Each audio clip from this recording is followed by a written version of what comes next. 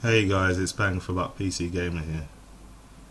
Now this is going to be a quick overclocking guide for the GTX 980. You can also use this for the GTX 970 as they are pretty much the same card and they use the same architecture.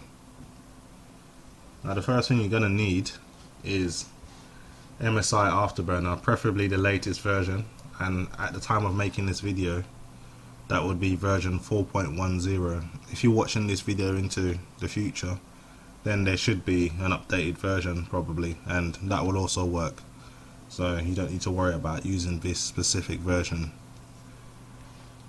The next piece of software I would recommend you downloading if you haven't already got it is GPU-Z.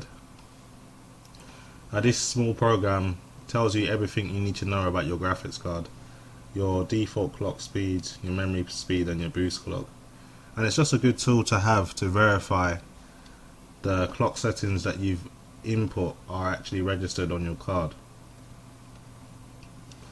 And you'll also need something to test stability.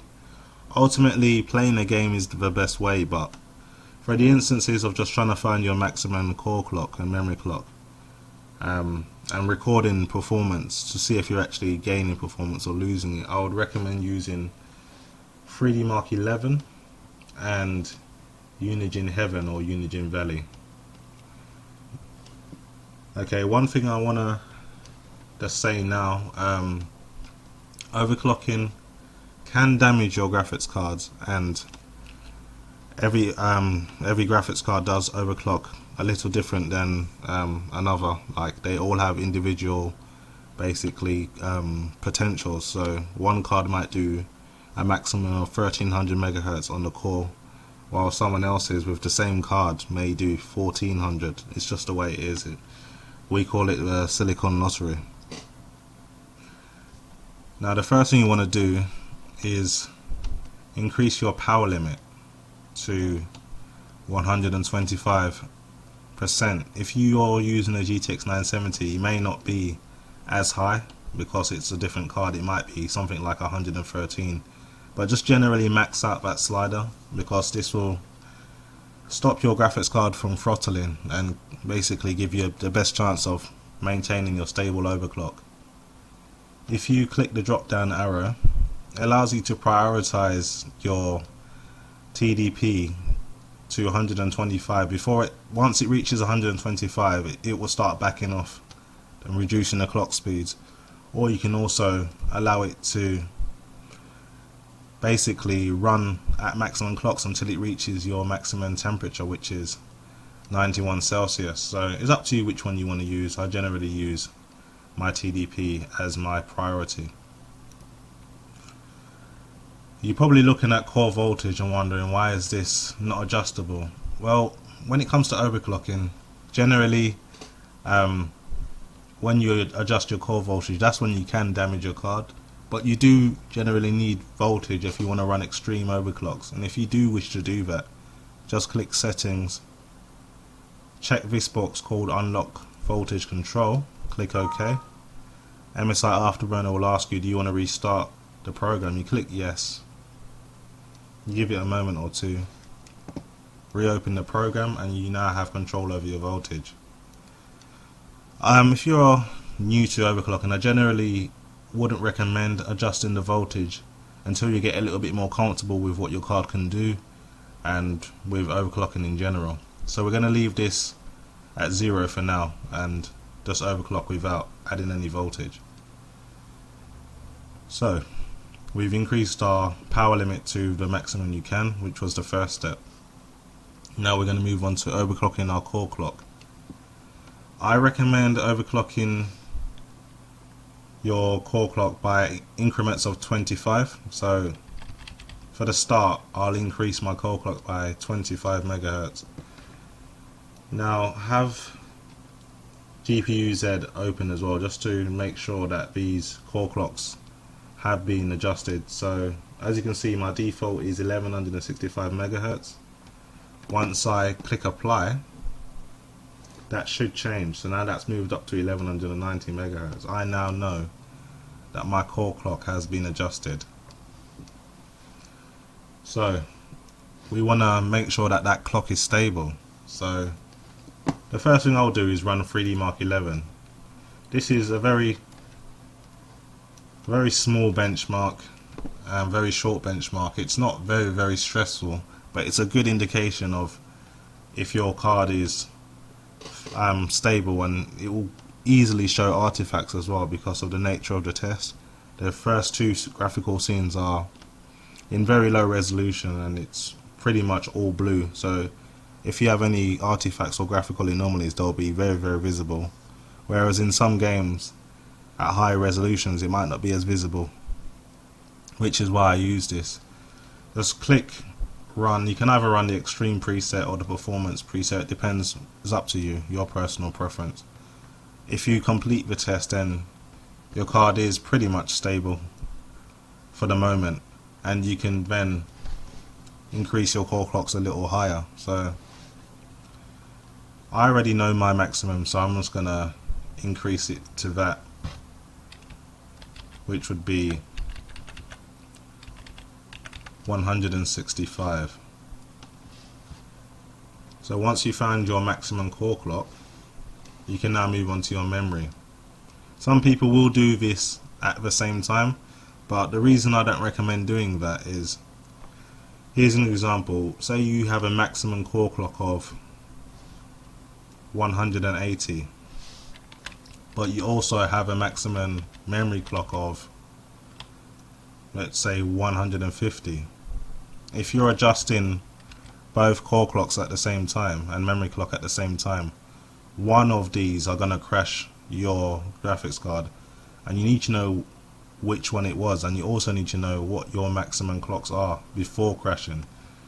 So this is why I recommend you do them individually, because you wouldn't know that your core clock could reach 180 because your memory is already crashing you at 150. So it's always good to do these separately so you know what your card can do on each clock.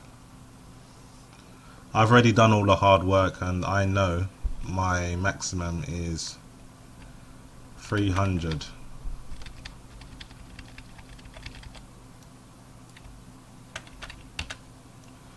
So with no voltage, these are my maximum core and memory clocks.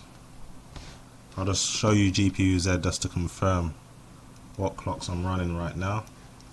So as you can see now, from my default core clock, I've gone up to 1330 megahertz on the core clock. My default memory was 1753 megahertz. That's now 1903 megahertz.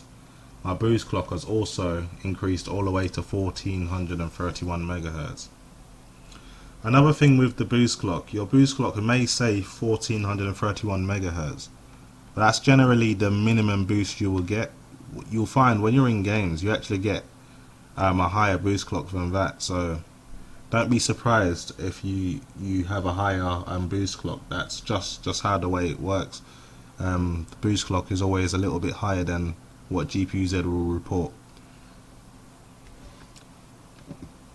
So that's pretty much the first step. If you've found your maximum core clock and maximum memory clock using Unigine Heaven, using 3D Mark 11, you can now move on to something a bit more strenuous like Unigine Valley. I recommend just using the Extreme HD preset that runs at 1080p with 8 times anti-aliasing, and it will generally give your card a good workout. So I'll run the benchmark and show you how it looks in game.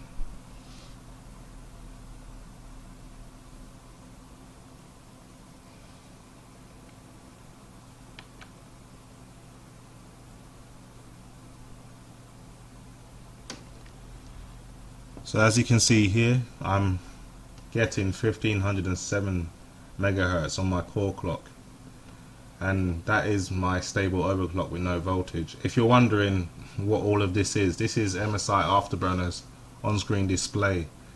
It's very helpful when you want to see what your in-game clock speeds are, and this is pretty much a live GPU statistics.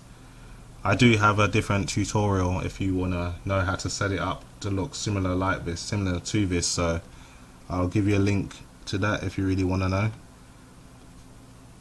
And that's pretty much it. You click run benchmark or just hit F9 and it will go through an 18-step process while stressing your card, and if you get through that, you generally have a very great chance of having a stable overclock.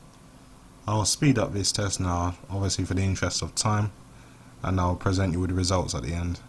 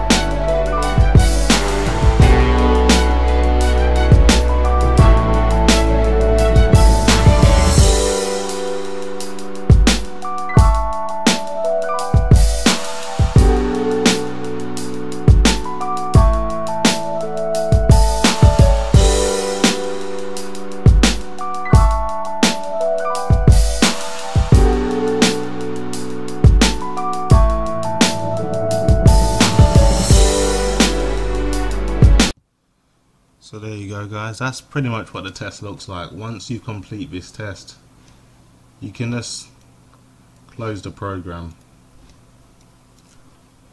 and continue to overclock if you feel that you can get a bit more out of your graphics card. If you're happy with the core clocks and memory clocks, you can push higher by increasing voltage. If I want to take my card one step further, I generally will adjust my voltage and add about 45 voltage to my overclock. That kind of gives me greater stability, so I can increase the core clock as well, and that with the extra voltage it does give you a bit more of a stable boost as well, and I can also increase my memory clock by another 30 megahertz. So that is pretty much my maximum. If you are having heat issues, you can create a more aggressive fan profile if you wish. Just click settings and click fan, and you'll have a graph like this basically showing you your max temperature and your max fan speed, and you can customize this to the way you want. So if I was going to make a custom fan curve between 40 and 50 Celsius, I wouldn't want my graphics card running over 35% fans, and between 50 and 80 degrees I'd want a maximum fan speed of probably 65% as a maximum.